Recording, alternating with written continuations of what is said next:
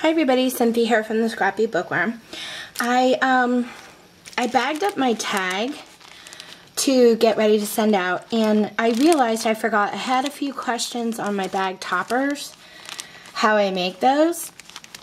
So I thought I'd do a quick tutorial, show you guys, give you an idea of how to use up your scraps. I know we are always looking for ways to use them up, and this is kind of a cute way to do it. I think when you receive something in the mail and somebody took the time to, like I decorate my paper bags when I send those out, or you know, I like to put little cute toppers on my plastic bags. Sometimes, you know, I don't have any scraps, so I just fold them over and put it like a sticker or a piece of tape, and you know, as long as it's wrapped up really nice. But if you do have scraps left over, it's so cute to, like, the paper here matches the tag. So, you know, when you receive that in the mail, it's like, oh, that's so cute, you know, that the person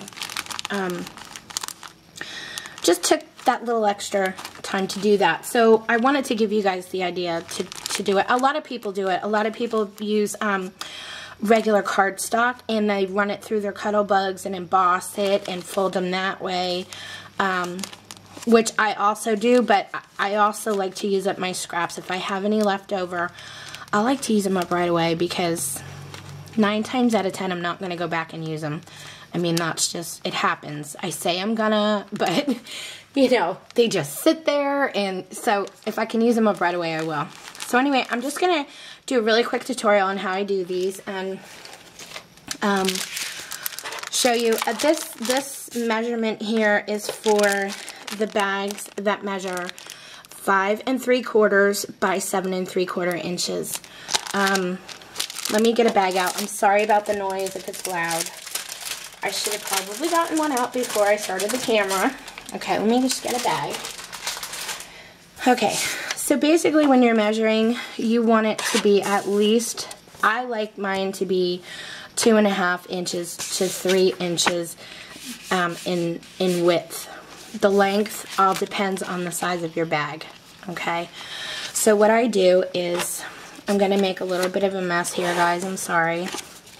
But I either run them through my Cuttlebug and emboss them. Like I said, you can use fancy edgers. You can even just put them plain and score them in the middle, however you like to decorate them. But I'm going to run this through my Martha Stewart. It's kind of like a scallop punch. It really gives it a pretty edge, and I really love this one. Oops, I think I might have gotten that a little crooked, but it'll give you guys the idea of what I mean. My fingers don't always hold these properly, and then I get them a little uneven. Okay, there we go. Alright, let me get rid of all this mess here. Okay, so what I'm going to do is line it up, and since I trimmed it, it measures about 2 1/4 inches. I'm going to score it at the inch mark, and the reason why is because I want this front flap to be a little bit longer than the back flap, and that way when you flip it over your bag to staple it, you're not going to see the back flap showing through the scalloped edge.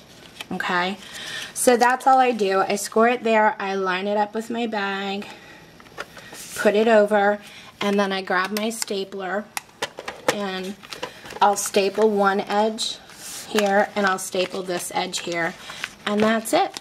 And then I'm done, and you created a cute little topper, you know, out of your scraps for your bags when you send racks in the mail and things like that. So I hope that helped, guys. If you have any questions, let me know, and take care. Have a great day.